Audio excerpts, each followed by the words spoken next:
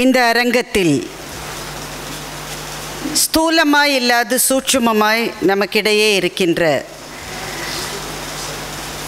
அன்பும் அறிவும் வாய்ந்த திருமதி YGP அவர்களினுடைய பாத கமலங்களுக்கு என் வணக்கத்தை முதலில் தெரிவித்துக் கொள்கின்றேன்.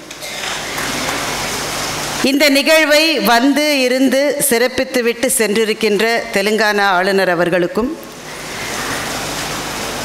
இந்த நிகழ்வினுடைய சிறப்பு விருந்தினராக இருக்கிற திரு நல்லி அவர்களுக்கும், மேடையிலே இருக்கின்ற இன்றைக்கு விருது வாங்கிய இந்த மகத்தான கலைஞர்களுக்கும், பின்வரிசையிலே இருக்கின்ற இளம் கலைஞர்களுக்கும்,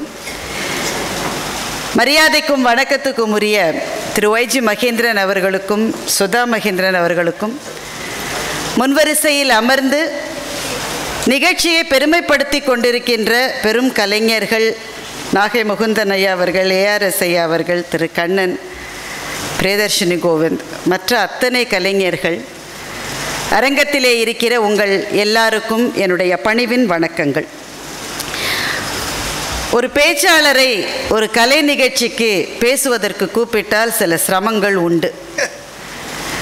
இல்லை, முதல் சிரமம் என்னவென்றால், நாங்கள் நிறைய கைத்தட்டல்களை பார்த்தே பழக்கப்பட்டவர்கள். நீங்கள் எல்லாம் நிறைய விருதாளர்களுக்கு ஏற்கனவே கைத்தட்டி விட்டு சோர்ந்து போயிருக்கிறவர்கள்.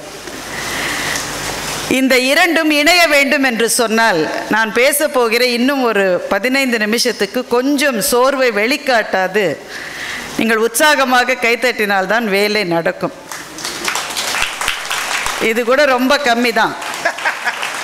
நீங்கள் எனக்காக அவ்வளோ தூரம் கைத்தட்டாதது எனக்கு பரவாயில்ல, நாங்களாம் வேறு இடத்துல சமாளிச்சுப்போம். இந்த குழந்தைகளுக்காக ஒரு தடவை நீங்கள் பலத்த அளவில் கைத்தட்ட வேண்டும். எனக்கு அவ்வளோ திருப்தி இல்லை நீங்கள் அவங்க விருது வாங்கின போது கைத்தட்டினது.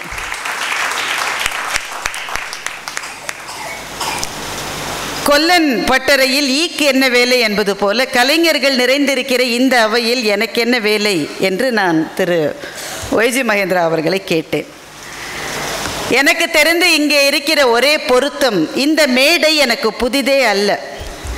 கிட்டத்தட்ட கடந்த 15 வருஷங்களாக இந்த மேடையின் மேல் அல்லாமல் மேடையின் கீழ் ஓரத்தில், பின்னால், இந்த கேன்டீன் பக்கத்தில் என்று விதவிதமான இடங்களிலே நின்று என்னுடைய மகள்கள் இந்த மேடையில் பாடுவதையும் பேசுவதையும் ஆடுவதையும் பார்த்திருக்கிறேன் ஒரு தாயாக.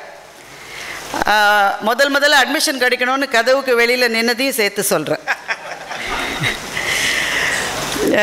இன்றைக்கு ஒரு சிறப்பான நாள் எனக்கு. இன்னைக்கு காலையில் MOP வைஷ்ணவ் காலேஜில் டைம்ஸ் ஆஃப் இந்தியா ஒரு நிகழ்வை நடத்தினார்கள். ஆர் விமன் சேஃப் இன் சென்னை என்பது அதனுடைய தலைப்பு. அந்த பேனல் டிஸ்கஷனில் பங்கு பெறுவதற்காக போலீஸ் கமிஷனர் அவர்களையும், திருமதி கனிமொழி MP அவர்களையும், நடிகர் திருமதி குஷ்பு அவர்களையும், இந்த மாதிரியான சில பர்சனாலிட்டிஸை கூப்பிட்டு டைம்ஸ் ஆஃப் இந்தியா இந்த நிகழ்ச்சியை நடத்தினார்கள்.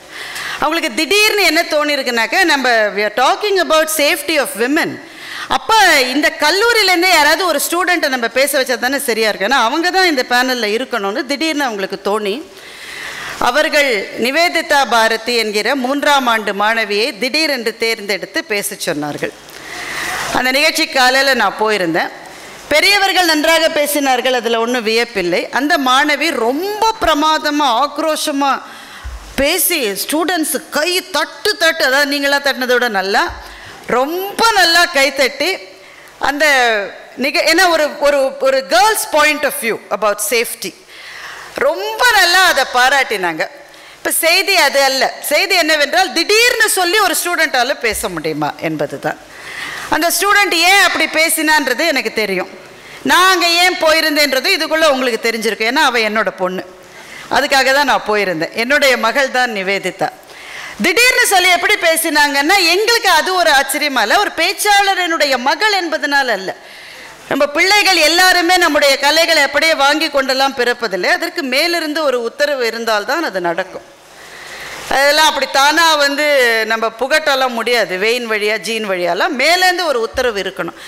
ஆனால் திடீர்னு பேசுனா ஏறி நின்று எந்த பயமும் இல்லாமல் ஏன் பேசினாள் என்றால், அவள் மாத்திரமல்ல, இந்த பள்ளியிலே படித்த எல்லா மாணவிகளும் மாணவர்களும் அதை செய்ய முடியும்.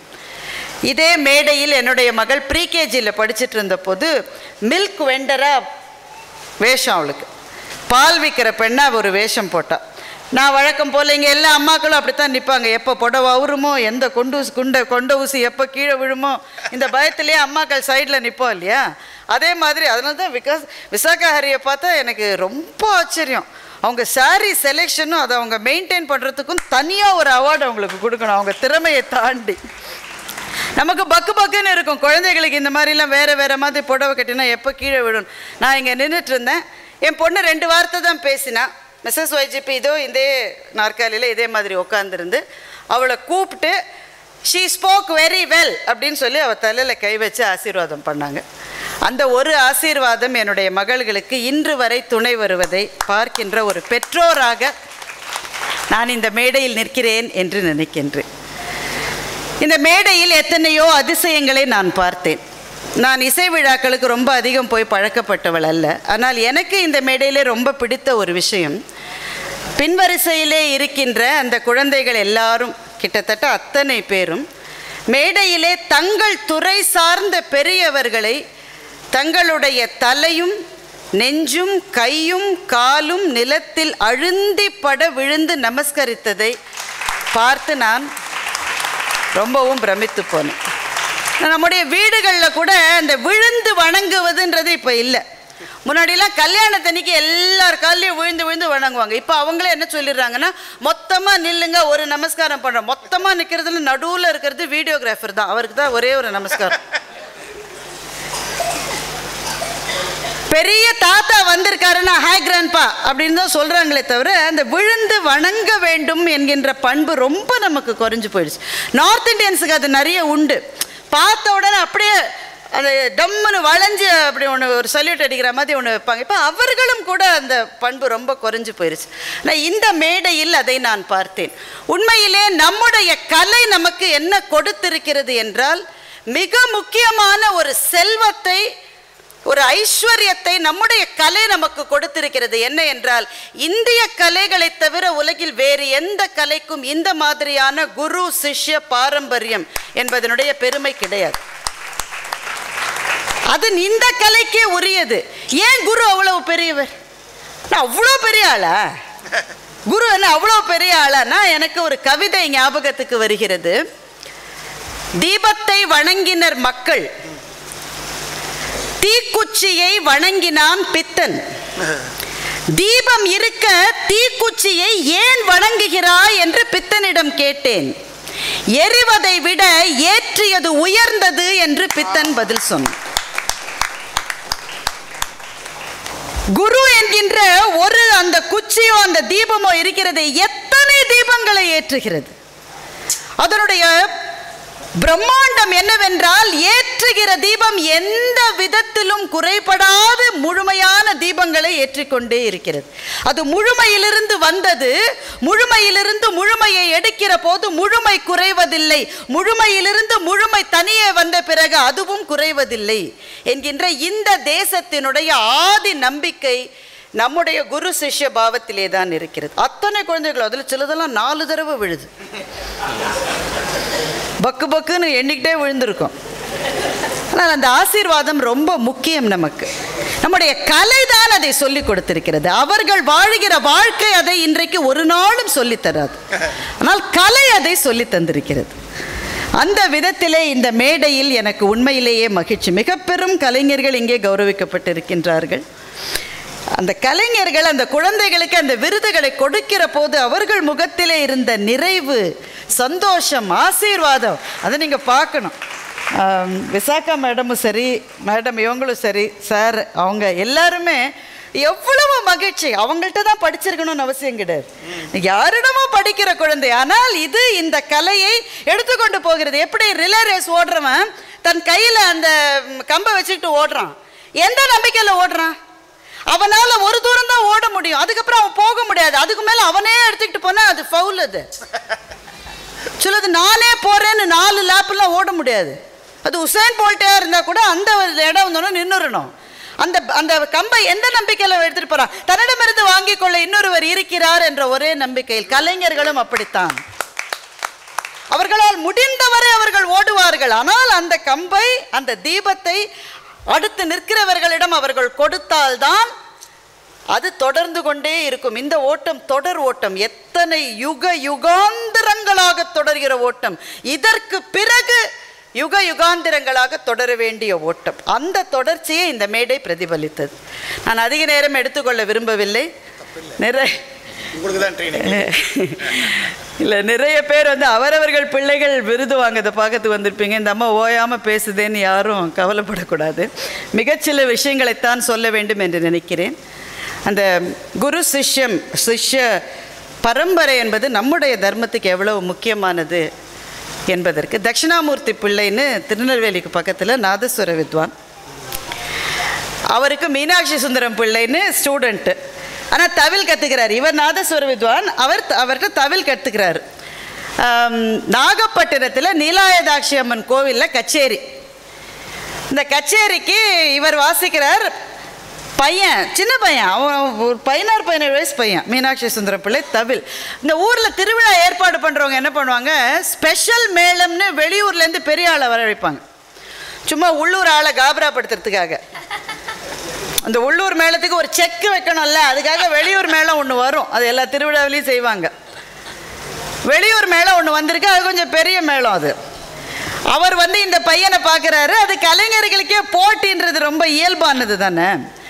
அவரை பார்த்தோன்னா சின்ன பையன் தானேன்னு இவர் ஒரு ஸ்பெஷல் நடை வாசிக்கிறாரு. நடையை பற்றி இவர் இருக்கும்போது மேடையில் பேசுகிறேன்னு தப்பாக நினச்சிக்க கூடாது, கேள்விப்பட்டதை சொல்கிறேன். ஒரு ஸ்பெஷல் மேலே நடை வாசிக்கிறாரு. பையனால் வாசிக்க முடியல. 2-3 தடவை அவர் அந்த தூண்டில் போடுறாரு, பிடிக்க முடியல. சின்ன பையன் தானே, கற்றுக்கு தானே இருக்கான், பிடிக்க முடியல. தட்சிணாமூர்த்தி பிள்ளை நாயனத்தை கீழே வச்சுட்டார். அந்த மாதிரி வாசித்து அவருக்கு பதில் சொன்னால் வீட்டுக்கு வா, இல்லை இது நல்ல மேடை, இந்த வார்த்தையை சொல்லக்கூடாது, இருந்தாலும் அவர் சொன்ன வார்த்தையை அப்படியே சொல்லணுன்றதுக்காக வாசிக்க முடிஞ்சால் வீட்டுக்கு வா, இல்லை செத்து போன்னு சொல்லிட்டு போயிட்டார். வீட்டுக்கு போய் சாய்வனார் காலையில் படுத்துட்ருக்காரு. ரொம்ப நேரம் ஆயிடுச்சு, 10 மணி ஆயிடுச்சு. சுவரில் நிழல் விழுகிறது. நிழலை பார்த்துட்டு இவர் சொல்கிறார் மனைவிட்ட, அவன் வந்திருக்காண்டி சோத்தை எடுத்து வைன்னு சொல்கிறார். அந்த அம்மாவுக்கு இவரை விட சூட்சுமம் ஜாஸ்தி. எல்லா மனைவிகளுக்கும் அப்படித்தானே, அதோட விதிவிலக்கு இல்லையே. அந்த அம்மாவுக்கு புத்தி ஜாஸ்தி. அங்கேருந்தே கேட்குது, அவன் வாசிச்சானான்னு தெரியாமல் எப்படி சாப்பாடை போடுறது. அந்த அம்மா கேட்குது. இவர் பதில் சொல்கிறார், வாசிக்கலைன்னா வந்திருக்க மாட்டாண்டி, இதுக்குள்ளே செத்துருப்பான்னு அவர் சொல்கிறார். இது நடந்த சம்பவம் ரொம்ப நாள் முன்னாடி இல்லை, ஒரு 30-35 வருஷம் முன்னாடி நடந்த சம்பவம். படிச்சுட்டு நான் நினச்சேன், அந்த பையன் இருக்கான்ல, அந்த 16 வயசு பையன், அவனுக்கு 2 ஆப்ஷன் இருந்தது. இவர் நீ ஒன்று வாசிச்சா வா, இல்லாட்டா இப்படி போன்னு சொல்லிட்டாரு. வாசித்து ஜெயிச்சிருக்கலாம், ஜெயிக்கலன்னா இன்னொரு ஆப்ஷன் இருக்குல்ல, ஓடி போயிருக்கலாம்ல.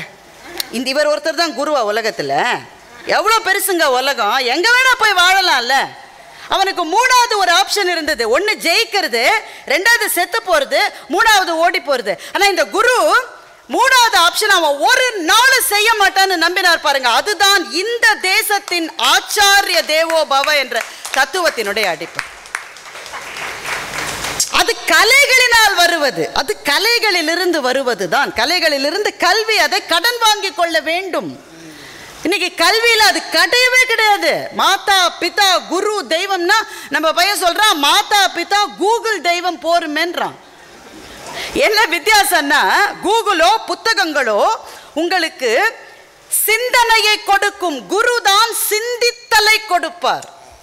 சிந்திக்க வேண்டும் என்கிற அந்த பாதையை குருதான் போட முடியும். மனோதர்மம் நம்ம சங்கீதத்தில் அடிப்படை. மனோதர்மத்தை சொல்லி தந்துட முடியுமா? சொல்லி தர முடியாது. ஆனா குருவுக்கு இணையாக, குருவை மிஞ்சி மனோதர்மத்தில் சிஷ்யன் எப்படி போறான், அது குரு போட்ட பிச்சை. அது குரு நினைக்கணும். இன்னைக்கு இவன் மனோதர்மத்தில் கற்பனாஸ்வரம் பாடும்போது பிரமாதமா இவன் பாடணும், குரு நினைக்கணும். நினைச்சா தான் அவனால பாட முடியும், இல்லடா அது பாட முடியாது. திருமலை தேவஸ்தானத்தில் MS அம்மாவுக்கு ஆஸ்தான வித்வானாக கூப்பிடுறாங்க. ரொம்ப பெரிய கௌரவம். இப்போ நமக்கெல்லாம் அந்த மாதிரி ஒன்று கிடச்சா, நானும் வரேன், எங்கள் அக்காவும் வரேன், 10 பேரை கூட்டிகிட்டு பஸ் ஏறி உடனே போயிருக்க மாட்டோம். அவங்க ஃபஸ்ட்டு எடுத்த உடனே ரொம்ப சந்தோஷம், மகிழ்ச்சி. ஆனால் என்னுடைய குரு செம்மங்குடிக்கு கொடுக்காம எனக்கு கொடுத்தா நான் எடுத்துக்க முடியாதுன்ட்டாங்க. கடைசியில் செம்மங்குடியை முதல்ல ஆஸ்தான வித்வானாக்கிட்டு அதுக்கப்புறமா MS அம்மாவை ஆஸ்தான வித்வானா. அதை இந்த மேடையில் பார்த்தது எனக்கு பிரமிப்பாக இருந்தது. டி.கே. மூர்த்தி ஐயா அவர்கள் அவர் வயதை பற்றி பேச்சு வந்தது. ஆஸ்கார் வைல்ட் சொன்னார், age is 2 things, mind and matter. If you don't mind it doesn't matter என்று சொன்னார். அதுதான் அவருடைய மிக இளைய வயதில் அவருடைய குரு வந்து ஒரு கச்சேரிக்கு இவர் வாசிக்கிறதுக்கு குரு அனுப்பிச்சிருக்காரு. இந்த குரு சும்மா இல்லாமல் இவர் அனுப்பிச்சிட்டு ஆர்கனைசருக்கு லெட்டர் எழுதியிருக்கார். இவனை இந்த ஒரு குறிப்பிட்ட தாளம், அதில் 128 பீட் இருக்கான், அந்த குறிப்பிட்ட தாளத்தை 128 பீட்டை அவனை வாசிக்க வைங்கோ, வாசிக்கலைன்னா சாப்பாடு போடாதீங்கோ, திருப்பி அனுப்பாதீங்கன்னு சொல்லியிருக்கார். இவர் போய் அதை வாசிச்சுட்டு வந்திருக்கார். அவர் அந்த ராகம் பேரா, தாளம் பேர், சரி, நான் முதலையே பெயில் வாங்கிட்டு தானே பேசுகிறேன். பெயில் வேறு எல்லாருக்கும் கொடுக்குறாங்களா? சரி.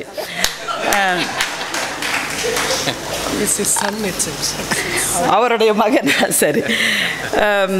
அப்போது எனக்கு திரும்பவும் அதுதான் என்ன வருது, அந்த அந்த அந்த எப்படி வருது பாருங்க, அது மேலிருந்து வருகிறது அல்லவா. 10 வயசு.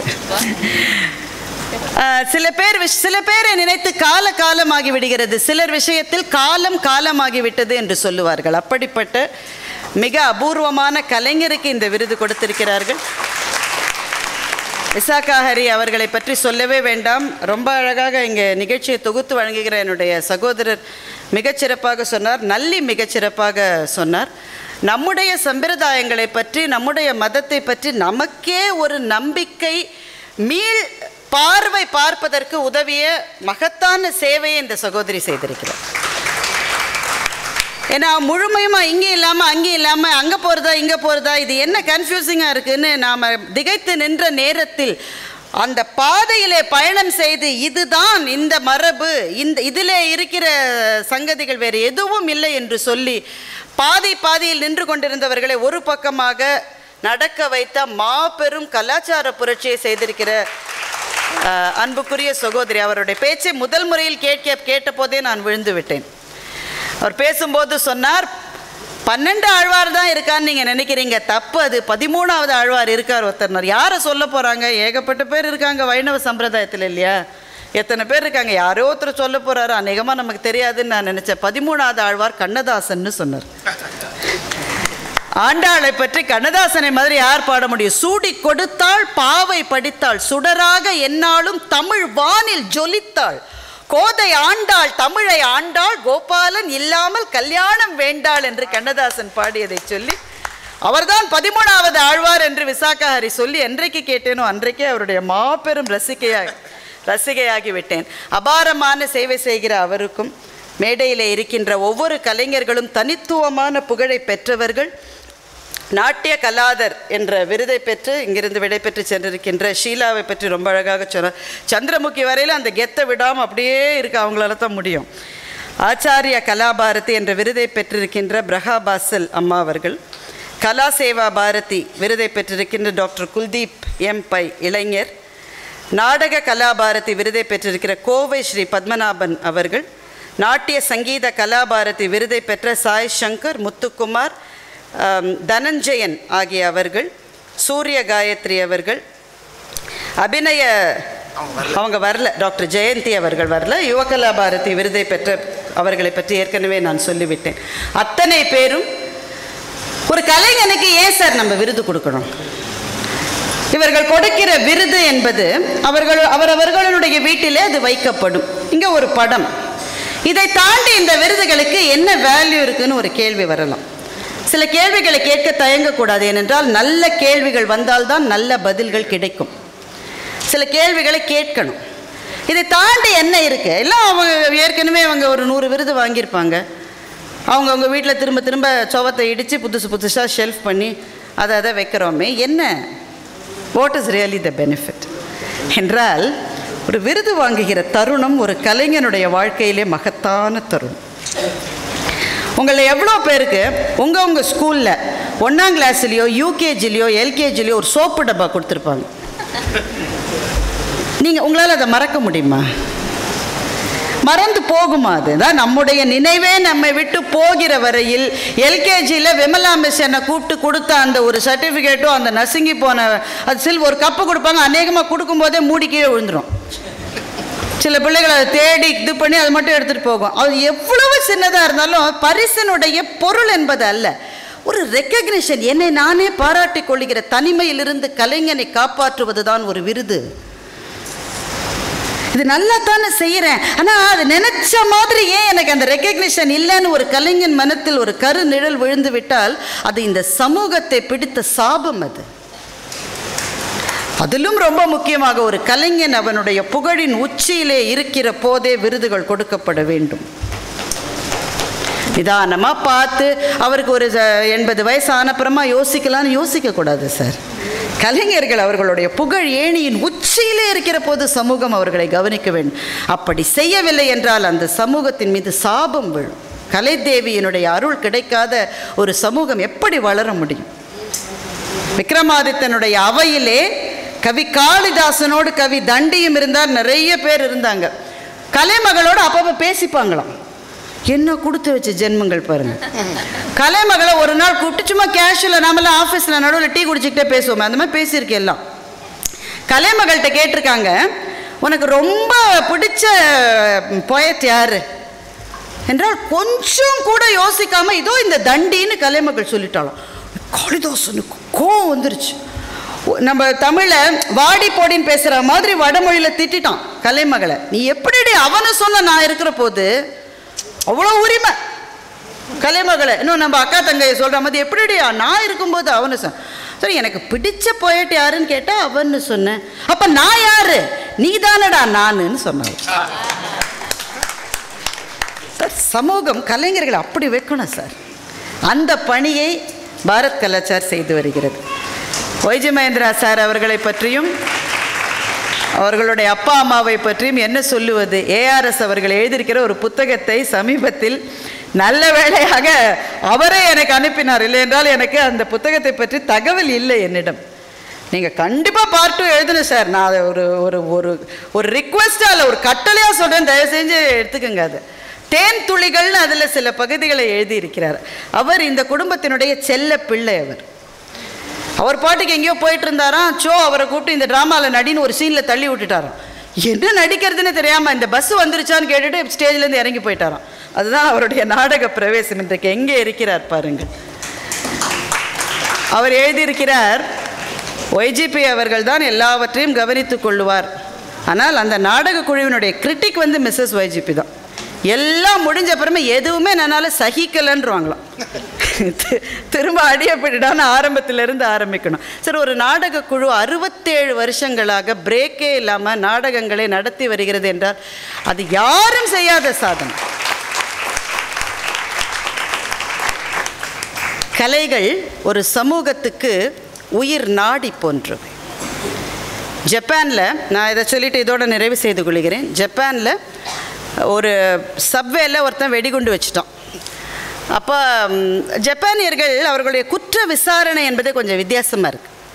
நம்முடைய குற்ற விசாரணை எப்படி போய்கொண்டிருக்கிறது என்றால், நமக்கு சட்டத்தின் மீதும் நீதியின் மேலும் அவ்வளவு நம்பிக்கை போய், we are a civil society. ஒரு போலீஸ்காரர் 4 பேரை சுட்டு கொன்றால் ஐயோ கொல்லக்கூடாதுன்னு சொல்ல வேண்டிய நான் பூ போட்டு போலீஸ்காரங்களுக்கு கை கொடுத்துட்ருக்கோம். சரி, நல்லா அப்படித்தான் போடுன்றோம். R we a civil society என்றால் அவ்வளவு மோசமாக இருக்குது நிலைமை. நம்ம விசாரணையினுடைய போக்கு இங்கே வேறு, ஜப்பானில் வேறு மாதிரி வச்சுருக்காங்க. அந்த பையனுக்கு அந்த வெடிகுண்டு வச்சு பிடிச்சிட்டாங்க. அவன் யாருன்னா ஒரு என்ஜினியர் வேலையில் இருக்கான். அவனுக்கு ஏழையும் கிடையாது, பிரச்சனை இல்லாதவன், எதுக்காக இந்த மாதிரி செஞ்சுருக்கான்னு ஆராய்ச்சியே பண்ணுறாங்க. இவர்களுடைய மனசில் என்ன போய் இருக்குன்னு ஆராய்ச்சி பண்ணுறாங்க. What moves them towards this path என்று. அவர்களுடைய ஆராய்ச்சியினுடைய முடிவு, ஜப்பானில் ஒரு 20-30 வருஷங்களுக்கு முன்னாடி கலைகளை சொல்லிக் கொடுப்பதை பள்ளிக்கூடங்களிலிருந்து நிறுத்திவிட்டார்கள். லாங்குவேஜ் சொல்லிக் கொடுப்பதை நிறுத்திவிட்டார்கள். லாங்குவேஜ்னா எழுத படிக்க இல்லை, அதற்கு பிறகு கவிதை அந்த மாதிரியான த ஃபைன் ஆர்ட்ஸ்னு சொல்கிறோம்ல, அதை சொல்லிக் கொடுப்பதை நிறுத்தி விட்டார்கள். ஆனால் சயின்ஸ் படிக்கிறான், ஜியாகிரஃபி படிக்கிறான், ஃபிசிக்ஸ் படிக்கிறான், கெமிஸ்ட்ரி படிக்கிறான், கம்ப்யூட்டர் சயின்ஸ் படிக்கிறான், எல்லாம் படிக்கிறான். ஒரு சமூகத்தினுடைய நிறைவுக்கும் நிம்மதிக்கும் இது மாத்திரம் போராது. கலைகளும் கவிதையும் இல்லாத சமூகத்தில் மனம் குரங்கு மாதிரி ஆகிவிடும். அந்த மனம் பூ போல இருக்க வேண்டும் என்று சொன்னால் கலைகளால் மாத்திரம்தான் அது முடியும். அதுவும் நம்முடைய தேசத்தினுடைய கலைகள் நமக்கு பொக்கிஷம் போல, இங்கே இருக்கிற கலைஞர்கள் போல எங்கே சார் கிடைக்க முடியும்? படே குலாம் அலிகான்னு நினைக்கிறேன், அவரை அமெரிக்காவுக்கு கூப்பிட்டார்கள். எவ்வளோ வேணால் பைசா தரேன், அங்கே வந்து நீங்கள் சொல்லி கொடுக்கணும்னு. என்ன வசதி வேணால் செஞ்சு தரோம், எல்லா வசதியும் எனக்கு இங்கேயே இருக்குது, ஒன்றே ஒன்று நீங்கள் அங்கே செஞ்சு கொடுத்தா வந்துடுறேன்னாரு. என்ன வேணும்னா கங்கை ஆற்ற அங்கே ஓட வைங்க, நான் வந்துடுறேன்றாரு. இந்த மண்ணிலே இருக்கிற அவர் நம்ம கோகுலாஷ்டமிக்கும் குலாம் காதருக்கும் என்ன சம்பந்தம்னு கேட்டேன். இருக்குது இந்த மண்ணில், இந்த மண்ணில் இருக்கு. கதக் என்கின்ற நடன வடிவத்தில் மதம் எங்க சார் வந்தது? எல்லா மதமும் அங்கே ஒன்று. கம்பன் சொன்னான், தோள் கண்டார் தோளே கண்டார், தொடுகடல் கமல மன்ன தாள் கண்டார் தாளே கண்டார், தடக்கை கண்டார் மக்தே, வாழ் கொண்ட கண்ணார் யாரே வடிவினை முடிய கண்டார், ஊழ் கொண்ட சமயத்து அண்ணான் உருவ கொண்டாரே ஒத்தார்னு பாட்டு எழுதினான். என்ன சார் பாட்டு இதுனாக்க, ராமனை பார்த்தவங்க பெண்கள் எல்லாம் போய் பார்த்துருக்காங்க. நம்ம இப்போ ஒரு பெரிய உச்ச நட்சத்திரம் வந்தால் கேர்ள்ஸ் போய் எப்படி விழுறாங்க, அதை கொஞ்சம் கற்பனை பண்ணுங்க. உச்ச நட்சத்திரக்கே விழுறாங்கன்னா ராமனே நடந்து வந்தால் என்ன கதி கலங்கி இருக்கும். தோளை பார்த்தவ தோளையே பார்க்குறா, காலை பார்த்தவ காலே பார்க்குறா. அப்போது தோளை பார்த்தவ யார் காலை பார்த்தவ யாருன்னு கண்டுபிடிக்க முடியல சார். ஏன்னா எல்லாம் அம்முது போய் கம்பன் என்ன பண்ண எவ்வளோ புத்திசாலின்னா, இந்த கூட்டத்துக்கு நடுவில் போய் தோளை பார்த்தவளையும் தாளை பார்த்தவளையும் ஒரு லைன் போட்டு பிரிச்சுட்டான். எவ்வளோ புத்திசாலி பாருங்க. இந்த கூட்டத்தில் யார் என்னன்னே தெரியல, ஆனால் இவன் போய் ஒரு லைனை போட்டு இவெல்லாம் தோளை பார்த்தா இவெல்லாம் தாளை பார்த்தா. எப்படியா கண்டுபிடிச்ச நீ? இந்த திருநெல்வேலிக்காரங்களுக்கு தெரியும், தாமிரபரணியில் குளிச்சுட்டு அந்த பிள்ளைங்க, நம்ம ஊரில் அதெல்லாம் இல்லை சார், முடி அப்படி இருக்குது சார் அவங்களுக்கெல்லாம் கண்ணங்கரையில். அப்படி வந்தால் அம்மாக்காரி வந்து நடுவில் ஒரு சின்ன சீப்பை வச்சு அப்படியே வகுடு எடுப்பான், டக்குன்னு பிரியும். அது மாதிரி கம்பன் வந்து வகுடு எடுக்கிற மாதிரி ரெண்டாக பிரிச்சுட்டான். இவெல்லாம் தோளை பார்த்தா அவள். எப்படி சார் கண்டுபிடிச்ச நீ? எல்லாம் போய் விழுது, நீ எப்படி கண்டுபிடிச்ச என்றால், கம்பன் சொன்னால் இளவயது பெண்கள் எல்லாம் தோளை பார்த்தார்கள், முதிய வயது பெண்கள் எல்லாம் தாளை பார்த்தார்கள். அப்படித்தான் கண்டுபிடிச்சேன்னு கம்பன் சொன்னான். தடக்கை கண்டாரும் மக்தே, கையை பார்த்தவ கையே பார்த்தா, வாழ் கொண்ட கண்ணார் யாரே வடிவினை முடிய கண்டார். வாழ் போன்ற கண்களை உடைய பெண்களில் யார் அவனை முழுசா பார்த்தா? ஒருத்தர் கூட முழுசா பார்க்கல. ஆனால் தோளை பார்த்தவ சொன்னால் தோல் தான் அழகாக இருக்குண்ணா, தாளை பார்த்தவ சொன்னால் தாள் தான் அழகாக இருக்குண்ணா. இதற்கு ஓமை சொன்னான் கம்பன், ஊழ்கொண்ட சமயத்து அண்ணான் உருவு கொண்டாரே ஒத்தார். அவன் என்னுடைய மதம் பெருசு, என்னுடைய கடவுள் பெருசுன்னு சொல்கிறான், எவனுமே கடவுளை முழுசா பார்த்தது இல்லையா? அது மாதிரி என்று கம்பன் சொன்னதை கவனித்து நினைவிலே கொள்ள வேண்டிய ஒரு சமூக கட்டாயத்தின் நடுவிலே நிற்கிற நாம் சிந்தனையாக மனத்தில் கொள்ள வேண்டியது, கவிதைகளும் கலைகளும் இல்லாத சமூகம் ஒரு அங்குலம் கூட முன்னேற முடியாது. அந்த கலையை பாடத்திட்டத்தினுடைய ஒரு பகுதியாகவே கொண்டிருக்கிற பள்ளி, ஒரு நாடகத்துக்காக ஒரு அமைப்பு, சங்கீதம் மற்ற கலைகளுக்காக ஒரு அமைப்பு என்று நடந்து வருகின்ற இது ஆள் போல வளர்ந்து அருகு போல வேரோடி வருங்கால கலைஞர்கள் அத்தனை பேரனுடைய சரணாலயமாகவும் இருக்க வேண்டும். அநேகமாக வைஜி மகேந்திரா அடுத்த முறை இன்னொரு விருதையும் ஏற்பாடு செய்வார். தற்காப்பு கலை பாரதி என்று ஒரு விருதையும் அவர் ஏற்பாடு செய்ய வேண்டிய கட்டாயத்துக்கு வந்துவிட்டார். எல்லாம் கலைகள் தானே, மனசையும் ஆன்மாவையும் ஒருங்கிணைக்கிற எதுவும் கலைதான். அதுவும் நம்முடைய சங்கீதம் என்பது, மோகமொழியில் ஜானகிராமன் எழுதுகிறார், தம்புரா ஸ்ருதியை பாபு கேட்டுக்கொண்டிருந்தான். பாடலை இன்னும் பாட்டு ஆரம்பிக்கலை. தம்புரா ஸ்ருதியை பாபு கேட்டுக்கொண்டிருந்தான். ரங்கண்ணா வந்து குரு, தம்புரா ஸ்ருதி தான் போடுறாரு. அந்த இசை மனத்தை ஒருமுகப்படுத்தியது. நிலவும் குளுமையும் போல, இரவும் இருளும் போல, சூரியனும் வெப்பமும் போல, வைகரையும் தூய்மையும் போல அந்த நாதம் மனதையும் உடலையும் புலன்களையும் ஒன்றுபடுத்தியது. உணர்வும் ஒளியும் ஒன்றாய் கலந்து ஊடும் பாவுமாயிருக்கிற மாயக்கம்பளத்திலே பறப்பது போல பாபுவுக்கு இருந்தது என்று ஜானகிராமன் எழுதுகிறார்.